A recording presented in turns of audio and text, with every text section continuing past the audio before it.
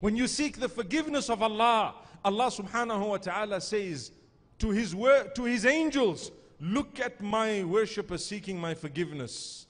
You know, there is a narration of the Prophet ﷺ which I derive lots of comfort from. I share it with you today. A man commits a sin, he seeks forgiveness, Allah forgives him. Now when you seek forgiveness, you have to promise Allah that you're not going to do the sin again. Say for example, I was involved in a sin. We're all human, we all commit sin.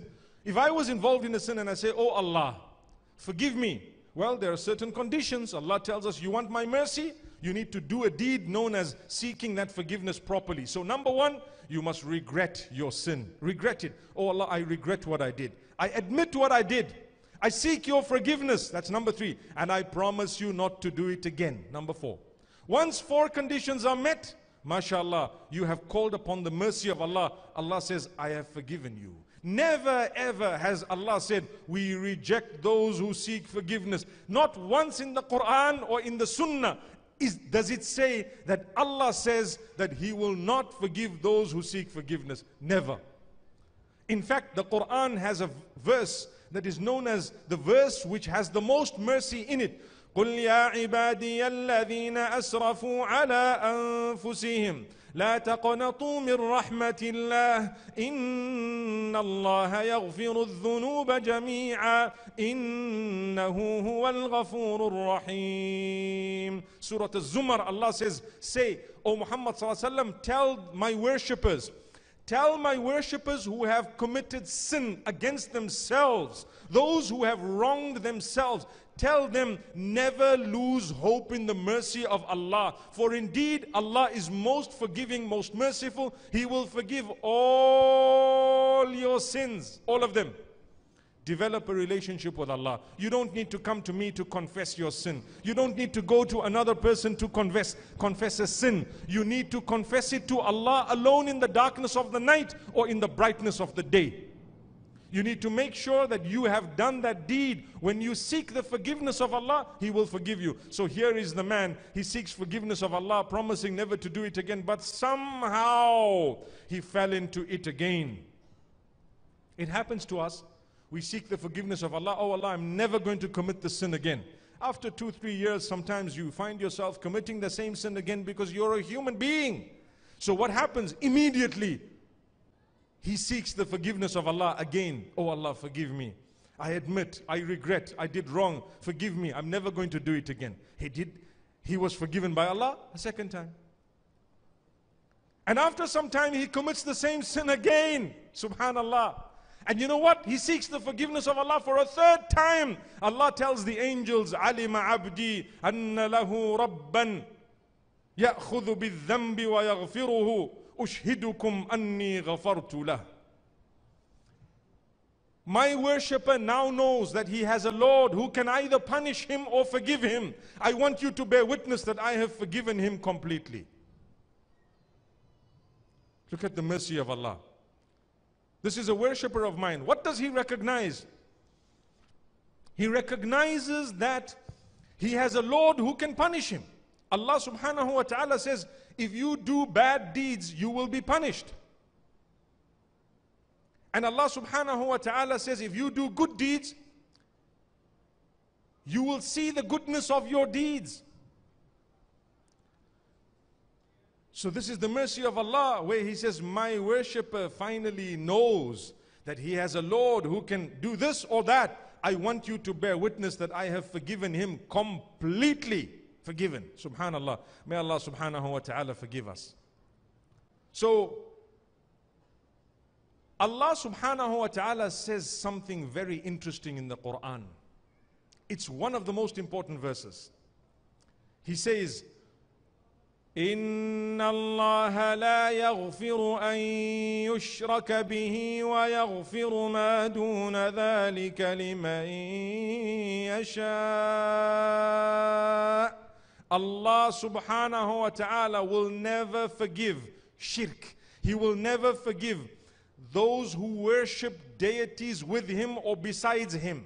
He will never forgive association of partnership with Him. But besides that, He will forgive anything He wishes to forgive. Many of us don't understand the interpretation of that verse. Some people think it means that when you commit shirk, there is no tawbah for you. There is no seeking of forgiveness for you. No, my brothers, my sisters, this verse is referring to those who die upon the condition where they have not sought forgiveness from the sins they have committed. So that which is in association of partnership with Allah is in one category. It is on a category where Allah says, listen, this I don't want to forgive it. But anything else that was committed and you did not seek the forgiveness of Allah and you died in that condition, for as long as you did not associate partners with Allah subhanahu wa ta'ala, the mercy of Allah may dictate, it may dictate that He wants to forgive you completely, and He doesn't care and He doesn't mind. And what is the evidence of what I've just said now? The Sahaba radiallahu anhum themselves, the bulk of those in Mecca, were pure mushriks before they accepted Islam. Remember that. They worshipped sticks and stones and idols and everything else besides Allah. What happened? Did they lose hope to say, oh, I committed shirk, so there's no forgiveness for me? They accepted Islam. The minute they accepted Islam, al-Islamu yajubbu ma qablah. Islam deletes that bad which you did before it. The good is carried forward, the bad is deleted.